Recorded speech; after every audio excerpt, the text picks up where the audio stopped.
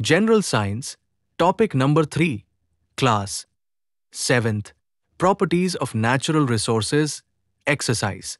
Q.1, fill in the blanks. 1. The capacity of air to hold moisture depends upon the temperature of the air. 2. Water does not have a shape but has definite volume and mass. 3. While freezing, the density of water is lowered. 4. Neutral soil has pH 7.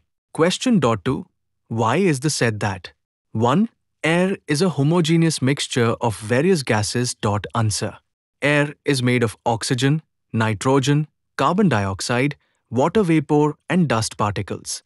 All these are in different proportions. Therefore, air is a mixture. 2. Water is a universal solvent. Answer. Water dissolves more substances than any other liquid. It dissolves solids, other liquids, and even gases in it. Therefore, it is called as universal solvent. 3. There is no alternative to water for cleaning purposes. Answer. Water is a universal solvent. It dissolves more substances than any other liquid, so there is no alternative to water for cleaning purposes. Question 3. What will happen if 1. The amount of water vapor in the air increases? Answer. We feel the dampness or the humidity. 2. Only one crop is grown repeatedly in the soil. Answer. The fertility of the soil decreases.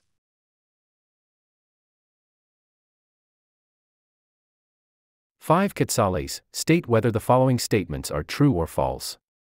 1. Sandy soil has low capacity for holding water. Answer. True. 2. The substance in which a solute dissolves is called a solvent. Answer. True. 3. The pressure exerted by air is called atmospheric pressure. Answer. True. Answer. Diagram: A water is filled in the crack. Diagram: B. Water in the crack turns to ice due to decrease in temperature. When it turns to ice, the volume increases and it expands. Due to expansion, the size of crack widens more than in diagram A.